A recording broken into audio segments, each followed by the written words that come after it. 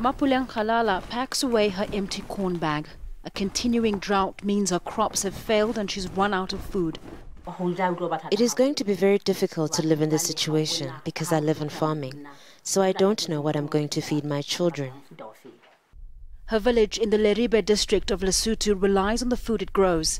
Despite months of no rain, Isaka Seleso's planted maize, hoping for a successful harvest, but that's unlikely. He explains that by now, these plants should have been 5 times their height. The World Food Programme says the drought will hit 80% of Lesotho's rural population the hardest. Most people in these areas depend on subsistence farming, and a shortage of potable water is only making the situation worse.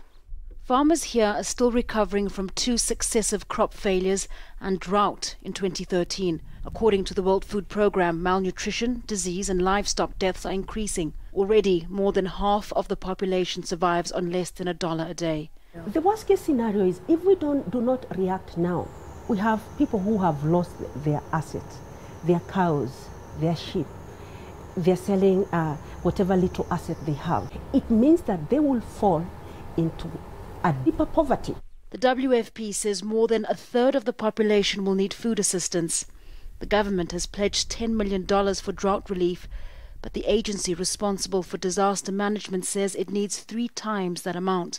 It's still waiting for that money. If you are talking about delays, well, it goes without saying that we are a bit behind time. Lesotho's Katse Dam is the largest in the country and the second biggest on the continent. It's at its lowest levels in a decade. It's part of the Lesotho Highlands Water Project, which exports its water to neighboring South Africa, bringing in much-needed income.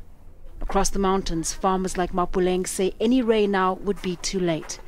And as winter approaches, communities worry about the road ahead.